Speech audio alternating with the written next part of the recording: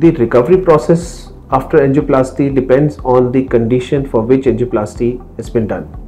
In case of heart attacks, the recovery is prolonged.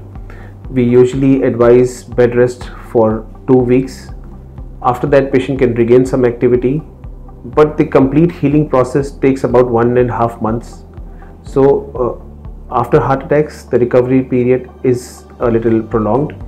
But in case of angioplasties which are done primarily for patients in which there is a blockage but there is no heart attack, those patients can resume their activities 2-3 days after the procedure. They can resume their office jobs, their work, their physical activity. So the period of recovery is very short in case of these patients.